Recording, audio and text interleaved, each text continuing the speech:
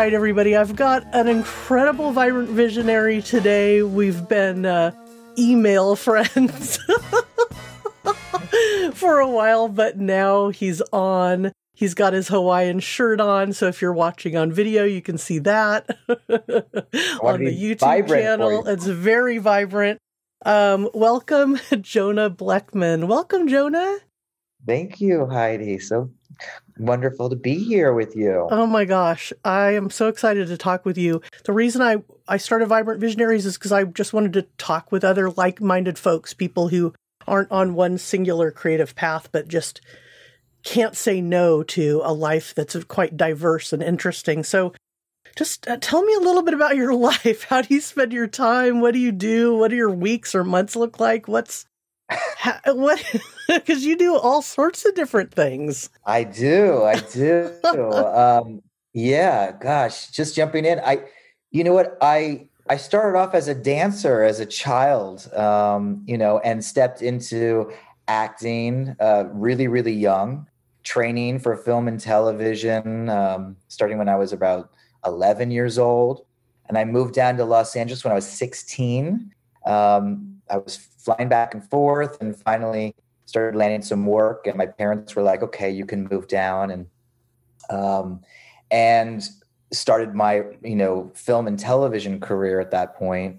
And then continued on, I began to produce. I produced some queer films, the Another Gay movie series or franchise.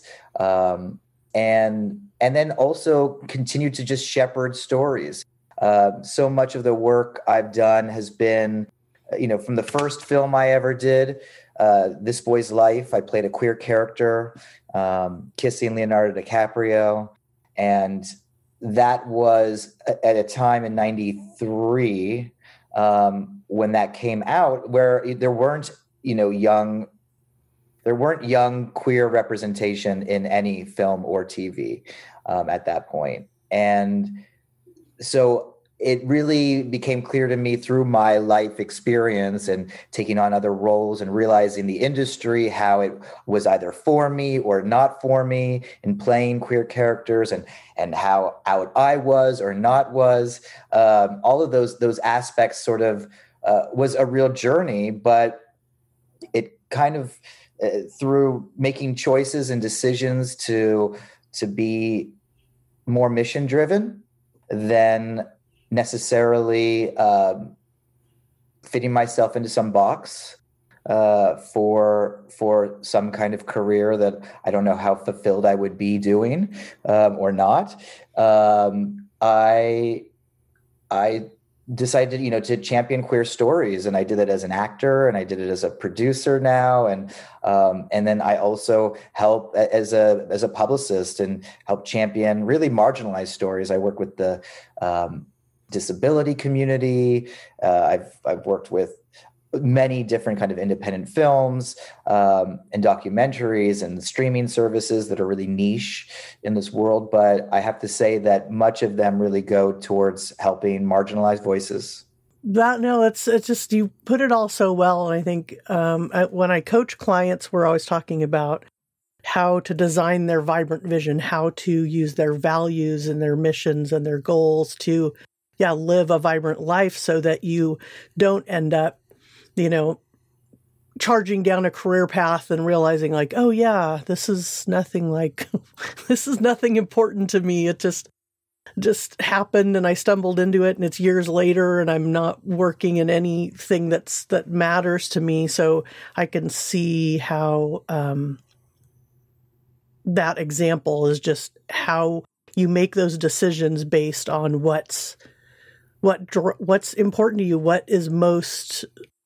And to say marginalized voices, it's like, that's two words, but it means like such a broad, wonderful spectrum of people. What kind of projects are you doing right now that are representative of that, or that you'd like to spotlight or highlight today? You know what? As an actor, I have a lot of things that are coming out for me right now, which is really exciting because it's work that I've done.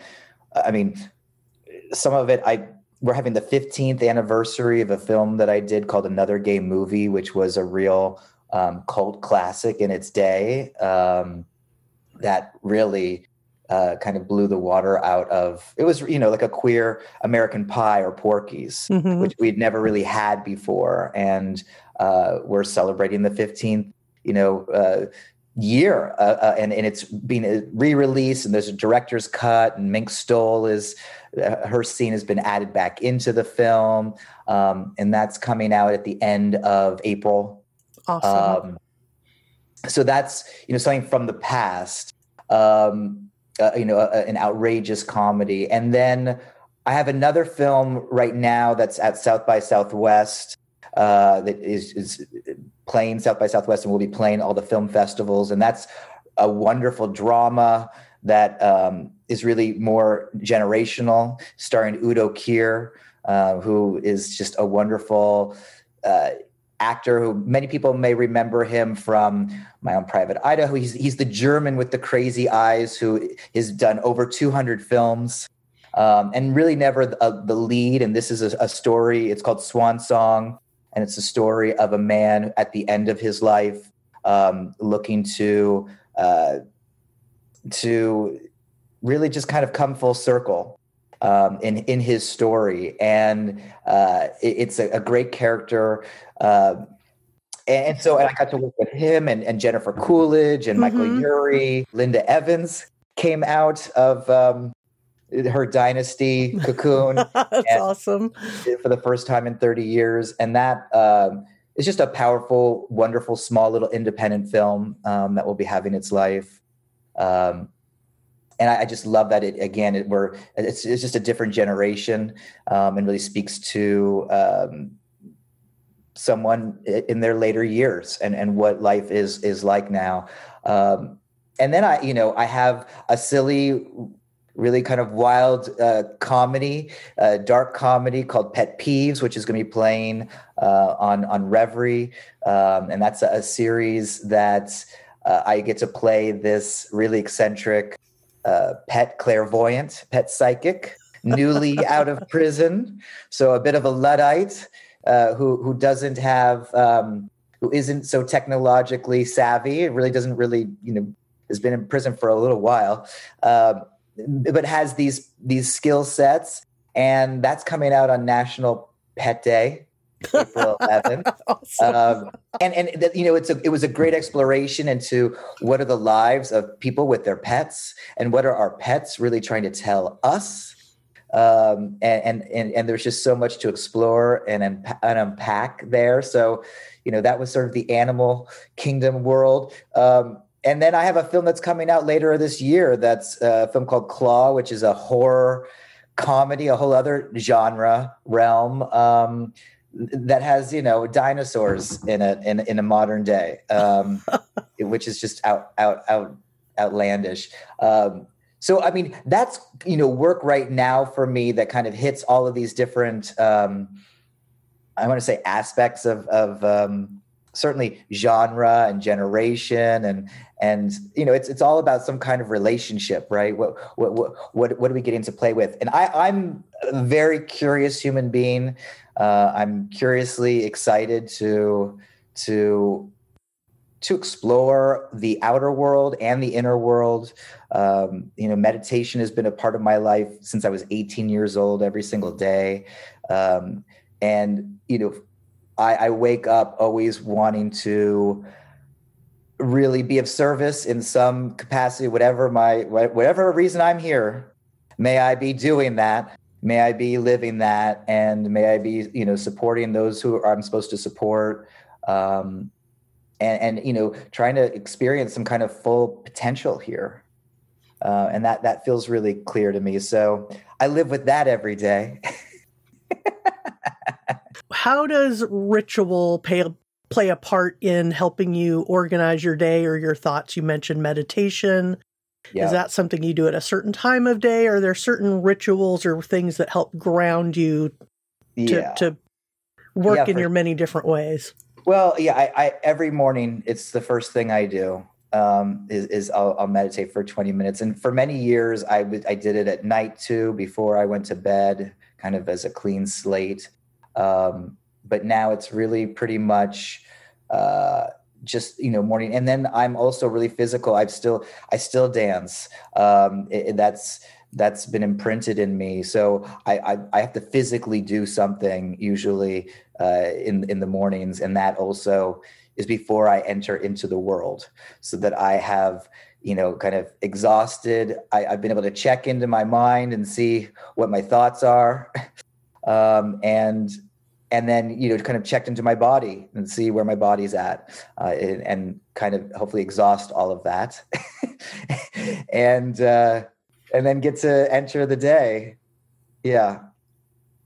I think that's a really great, it's so interesting how everybody starts their day a different way. And it's a good thing to, I think, to put out there just as a reminder to folks that you can always change up your routine. Maybe you get used to, I used to put out a podcast every single day for a limited time. Yeah. It was a movies by minutes podcast. So each day we talk about the next minute in the movie. It was like really diving deep into this is Spinal Tap. Oh my God, how awesome. Awesome. Each morning, like I had prompted myself, you get up, and before I even got out of bed, I'm like on my phone, making sure it downloaded correctly and is out in the world and promoting it and doing this and doing that. And when I was completed, that project was completed, I had to remind myself, okay, you don't need to start that way every day. And yeah, that you can start meditating or moving, or, how that can support your mental clarity, how that can support just your attitude. And then, like you said, you're getting in touch with your inside, you're getting in touch with your physical body, and that can really inform so many decisions throughout the day. And like the meditation that I do, I use the Headspace app, and he's always reminding you like, hey, you can, later on today, you can always like take a moment and just sit and think, you don't have to put the app back on, but you can always just kind of recenter yourself anytime. And that habit just helps me remember to check in. Am I hungry? Do I need a nap? Do I need some water? And yeah, especially with the body, I think I like meditating first and then moving, because meditating, I get to recognize or notice like, oh, there's a little sore here, or oh, this needs a little stretch, or oh, I better, take a little pain reliever because I got a hitch in my, I was going to say hitch in my get along. I think that's something my grandma used to say. Hitch in my get along? Hitch in my get along. I love that. But yeah. Well, I found too that, especially during the pandemic, where just the working out in the morning really has saved me, because I do get to kind of sweat out, anxiety, just tension from working, also so much work. I feel like I've never been busier than during this pandemic.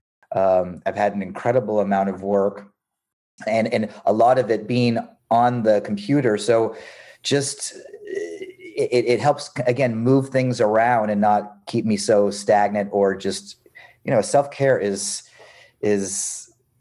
ongoing. There's no, I live with myself every day. Yes. And have to, work with the thoughts that I have, the feelings I have, the,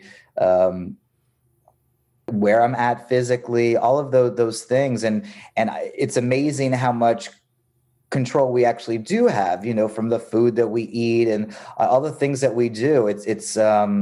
And I think over the years, I just have learned so much, about how affected I do get, by food or caffeine or this or that or whatever it is. It's just something that is speaking something to me. Mm-hmm. I'm in a relationship with, and but the working out has definitely, and that has really been definitely kicked up, because we're all, I'm basically living at home at this stage. Yeah, for sure. Oh, something that I also really find very helpful, and I've gotten to spend a lot of time in a lot of different religious traditions. I kind of grew up without the stigma. I was a Reformed Jew, without any real stigma around my sexuality being so shamed. And I've spent time in Methodism, Buddhism, even some yogic experiences for a chapter for a long period in my life. But I've kind of come back to my Judaism over the last really 4 or 5 years. And I've really enjoyed Shabbos, having, just the concept of having one day where you do unplug, you do turn off, you don't focus on work. And in just being able to maintain and pace through life, having something like that to kind of go back to, it has such practical implications to it that has been really something I've kind of brought more and more into my life and appreciate. So ritualistically, that's something that has really been lovely for me too, I have to say. Yeah, that's really nicely put. I was listening to a podcast where they were discussing Judaism and some of the rituals and some of the different holidays and things. And pardon me because I'm not going to remember right off the top of my head, but where you have a certain time of year where you ask for forgiveness. Yeah, the high holidays. Yeah, a wonderful. I know, it's like Catholics go to confession, right? And Jews have Yom Kippur. And Yom Kippur is this, one day out of the year that you really step into all that you want to be forgiven for.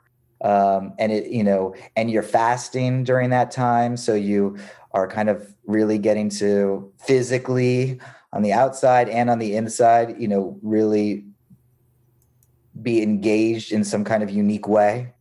And yeah, that's a powerful experience. Any kind of redemption or processing for forgiveness, all of those things are just a part of what process is.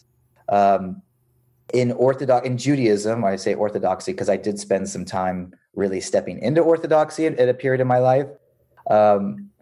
There's something called Hakma Bina Das, and Hakma is it's considered the process of life in a certain way. Hakma it's the female energy. I'm sorry, it's the male energy. It is the inspiration. It's something like when people come to Los Angeles, if they're actors, they'll get here the first week and they'll book something right away. Right. Totally, I didn't even think anything about it. All this stuff came, it just happened, and then boom. That's Hakma. That's like just this spark of inspiration.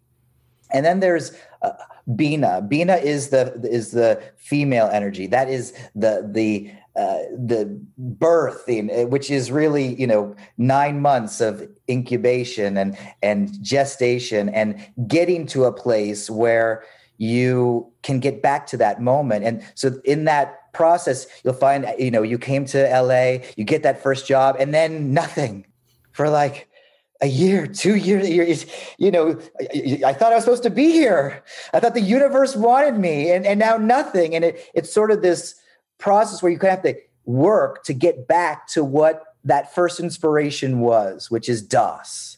And when you get to that place and you get that job again 2 years later, or whenever that is, you've kind of completed a full circle of what the real process is, which is the sense of an inspiration to really get to something that you really want.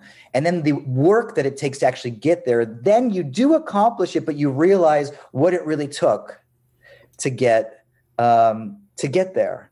And that, to me, I think is so, it's just such a great idea of what process is. And I bring this up just because I think of, redemption or forgiveness is such a big part of getting through any kind of really issue in life. You look at the 12 steps, you look at any kind of any of the major religions, there is something to, you become broken in some capacity, and then you have to kind of put it back together. And then once it is put together or forgiven or understood, then you're at this other place in the process where you can move on, you can use it, you can alchemize it into to work for you. For me, being queer as a kid was, a bit of a curse that inevitably became something, once I really did get to embrace it, has been something that has been a huge blessing for me and what I can give and what I can do here. And it's always that, your curse is likely your gift. They're connected somewhere. It's just a matter of being able to go through the process of working with it. Yes. Yeah. And the redemptive, I was brought up with kind of the golden rule, do unto others, etc., but not in a religious, organized religion at all. I mean, I dabbled, I visited, I, picked up things, of course, like you do with friends and family and stuff. And I feel like one of the things that's been of interest to me personally when I coach people, creative people, and when I have conversations with friends, and then when I'm listening to myself and experiencing and trying to give myself nurturing self-care and self-compassion, is that there's such an innate sense for so many people, it seems, of guilt, even if they can't quite pinpoint what they're feeling guilty for or what.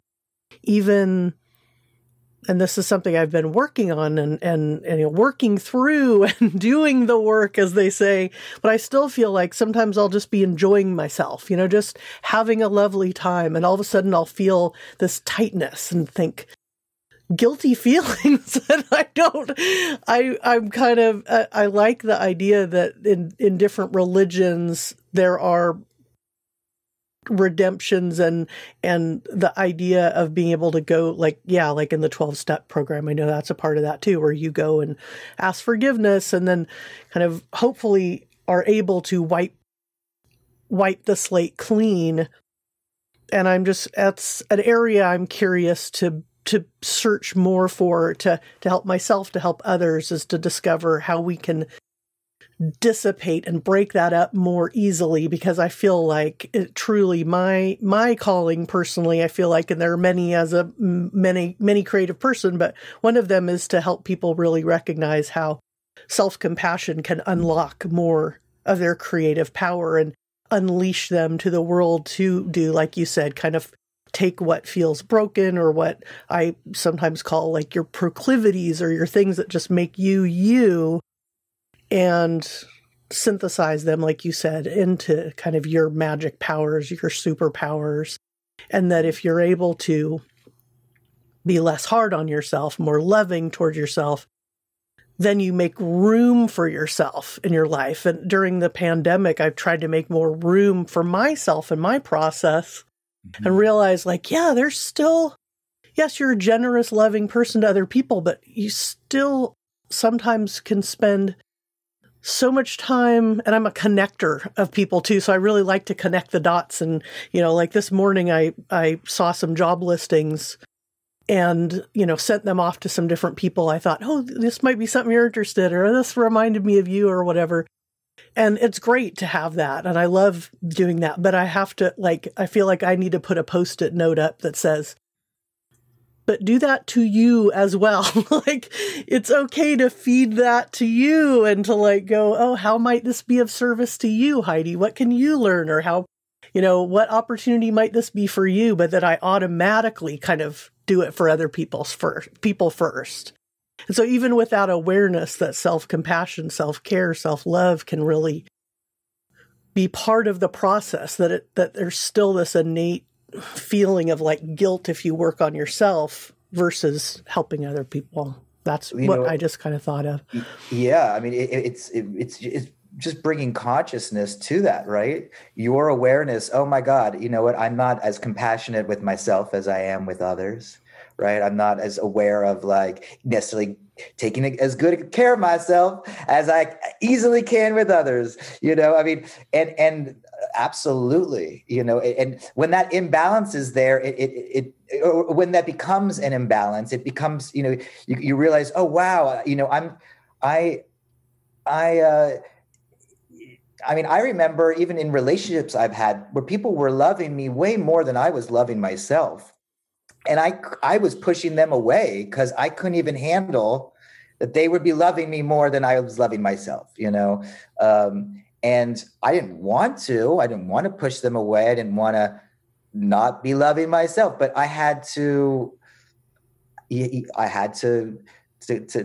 that balance. I had to start loving myself in ways that I didn't even realize I wasn't, right? Yeah. So bringing consciousness into those areas. And I think when you are aware, then you get to take actions around it. You know, it's all a muscle. You know, the thoughts are muscles. And we're constantly thinking thoughts, and those are just literally running us in so many ways. And so having a new thought about, you know what, I actually kind of deserve this, or, you know, it starts to break open awareness around, oh, you know, I am not as compassionate with myself as maybe I am with others. Okay, now how can I actually be more compassionate? How can I keep that on my desktop, if you will, you know, the desktop of my mind? I always say I can keep things more on my desktop, but my hard drive, my memory is, you know, I use a lot of it on my desktop. Right. But you know, it is a muscle of like, oh, okay, I got to go back to that. I was just not really generous with myself. Okay, I'm not going to beat myself up for that. I'm going to just notice that. And maybe next time, okay, I'm going to, you know, there's that story what is it? It's, I'm walking down a street. I'm walking down the street. I see a pothole. I fall in the pothole. I'm walking down the street. I see the pothole. I fall back into the pothole. I'm walking down the street. I see there's a pothole. I think, oh, I shouldn't walk into it, but I walk into it. I fall into the pothole. And then, oh, I'm walking down the street. I see a pothole. I shouldn't walk into it. I'm going to veer off. I didn't walk into the pothole. It's like, it takes these steps. It takes these incremental little things, you know, to actually shift our own behavior, our thoughts, all of those things. But they are, I mean, I grew up with a lot of discipline when I was a kid. And especially when I was dancing, I started dancing when I was 3. I started working with the San Francisco Ballet when I was 6. And it was like this Russian, you know, hardcore. If you're real, you train. This is what we do. You know, it's very specific. And there were things that I did not want to be doing, but I learned so much and I excelled. I kind of thrived in that discipline because it gave me some framework to see a difference, to see improvement, you know. And it inevitably, what it really made me realize was, well, if I am consistent with something, if I make a practice, there's going to be a change, and that's it'll and things are not really neutral.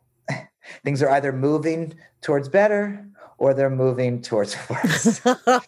You know, there isn't like a neutral kind of, because things are constantly moving. Our body's constantly moving. Our body's regenerating every 7 years. I think every cell in our body becomes different. It's like, it's amazing. So yeah, now I'm just rambling, but no, those are really, I mean, we could talk for hours, and if we weren't on a time crunch today, I would happily just continue on this, because this is the part of the creative process I think is so fascinating, is to talk about like the pothole, and just that is a practice. It is moving the needle forward a little bit. It is being okay with yourself when you recognize you're a little wobbly at something, and then just recommitting to it. And then sometimes adjusting away from something, you realize this isn't my path. I'm not going to be a dancer, or I'm going to do it as a hobby, but not as a career. Yeah, we can always be adjusting our mindset. We can always be learning new habits. And I mean, those are the good takeaways from it is, yeah, and that you can always restart right in this moment if you give yourself that opportunity. So, yeah. So speaking of this moment, let's wrap it up for today. But it was just so wonderful to put your face to the name, the signature of the emails. And is there anything else you'd like to do, or something to plug, or places people can follow you, social handles, etc.? I just started my Instagram literally last week or a week and a half ago. So people are welcome to find me at Jonah Blechman, as simple as that. And certainly able to reach out in any ways. Otherwise, Facebook, I guess. Yeah, no, that's really it. I hope everyone who's listening or watching, certainly can relate. I feel like these are all such, this is just the human drama. Totally. The human experience. And I know that creatively, it's like, yeah, I feel like I get to be creative because I have gone into things that have absolutely scared me, or I felt cursed by. And once on the other side, is like all of this vibrant energy, right?